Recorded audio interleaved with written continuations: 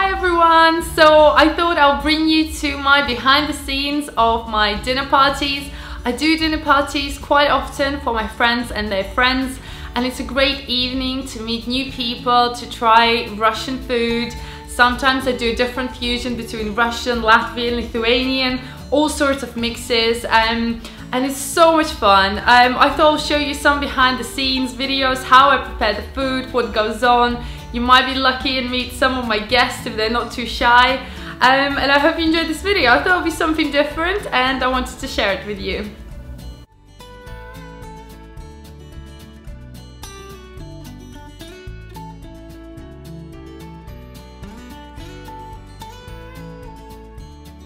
To make your dinner party successful, it's very essential to do all your prep before. So prepare as much as you can, so it's so easy to just put or fry or bake something when your guests arrive, and you don't need to stress and can enjoy a glass of wine as well.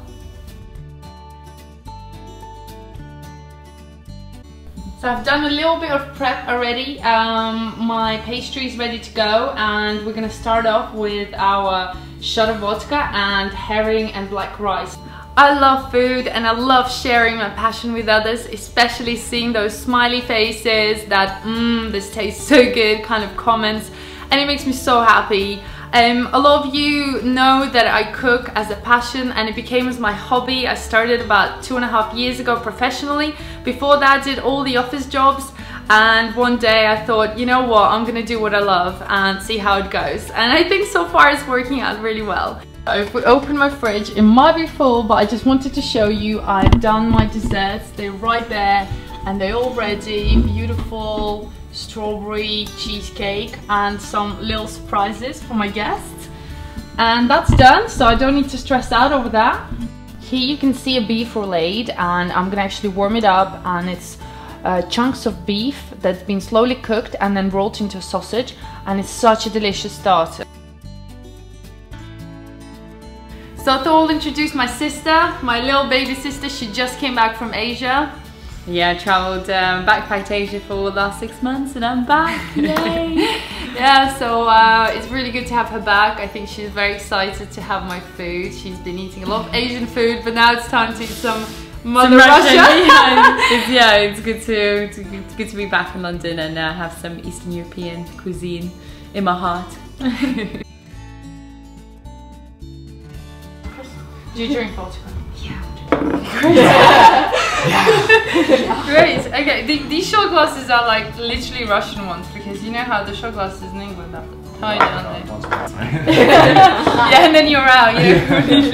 See, this way it's a trick, because you think it's small, but they keep pouring it. Okay, so yeah, so you down the shot first, and then you have that. All in one. All in go, yeah, the whole thing. Well, shot and food separately. Like, no, together. Just dip it, you know? Okay, nice that one. Okay.